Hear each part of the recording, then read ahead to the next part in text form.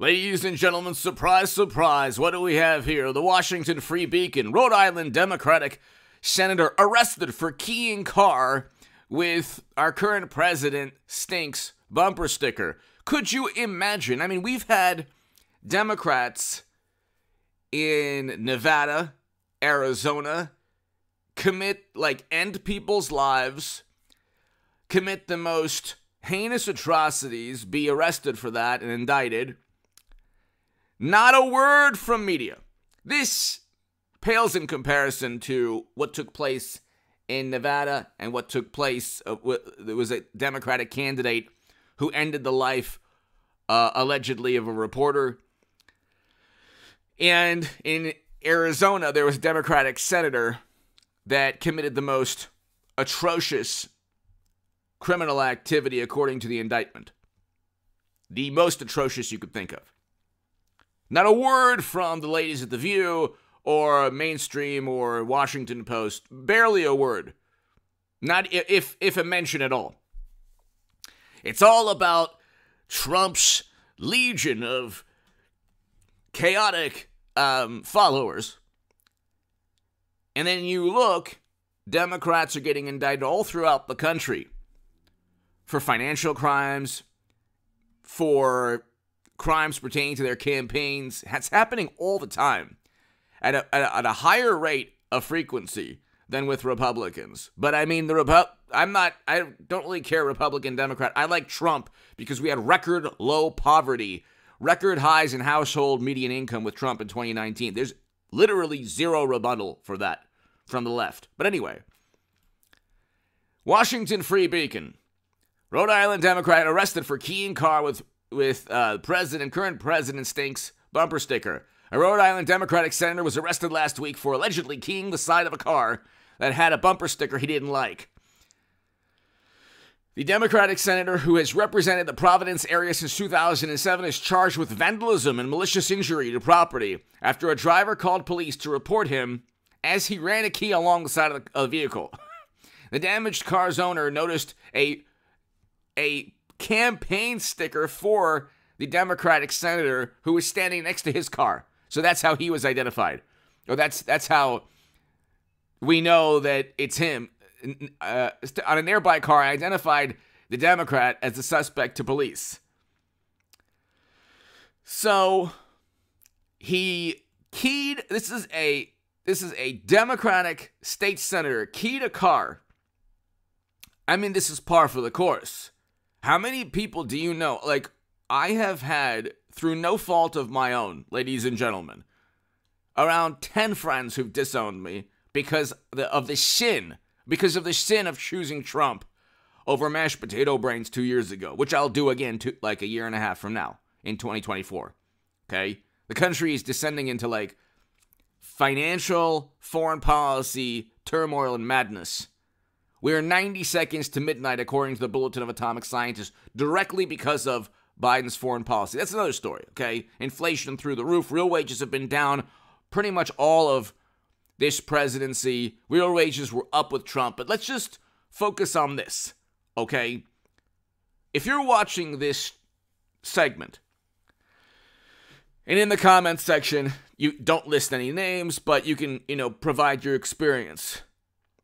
Have you lost friends because the wonderful, morally superior, highly educated liberal Democrat had to purge all the supporters of Trump from his life or her life? Couldn't stand that you actually wanted a different foreign policy, a better foreign policy? The morality is with Trump, not with Democrats when it comes to foreign policy and economic policy. It is a moral choice to vote for Trump. It is immoral to vote for Democrats. When you look at the poverty has increased with Democrats, crime, homelessness, all linked directly to Democratic Party policies. That's why Biden had to flood 200 million barrels of strategic petroleum reserves into the country. Again, we can go on forever. And if you don't understand how that is part of Biden's policies and that how that addressed the inflation that he ignored, that's another story altogether. So, and we had real wages up, real wages are down. We had household median income at record highs with Trump. Every demographic group was making more money. Hit subscribe to this channel right now, by the way. To read my writing on The Hill, The Huffington Post, Salon, The Jerusalem Post, The Federalist, other publications, go to hagoodman.com. Become a member. To my members, thank you. To my new Patreons, thank you. And to my super thanks, thank you very much. How many Thanksgivings? I mean, let's just think of the psychological profile, the emotional makeup, the person that does this, that keys a car. How many Thanksgivings, how many barbecues, how many, New Year's Eve celebrations, how many birthday parties, how many get-togethers were ruined by the morally superior, highly educated liberal Democrat who wouldn't stop condemning Trump and causing an argument or fight or dispute or endless debate that got emotional, that got into ad hominem attacks. How many times have you seen that during dinners where it's like, oh my God, why are we talking about this? Oh, that's right, because the highly educated liberal Democrat thinks it's a religion.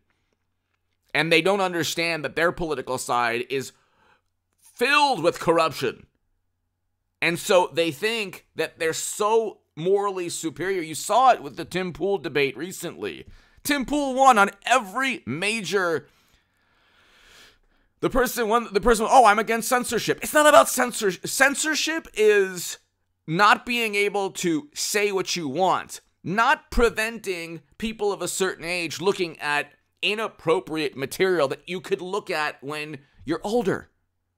That's not, see, they don't understand, like, the left or Democratic Party or today's left, they don't understand basic concepts. When you corner them, they then move the goalposts and then talk about something completely different. And it's like, Democrats truly believe that they're morally superior, but they're actually not. If anything, the Democratic Party is morally inferior. They preside over poverty and then pontificate about equity.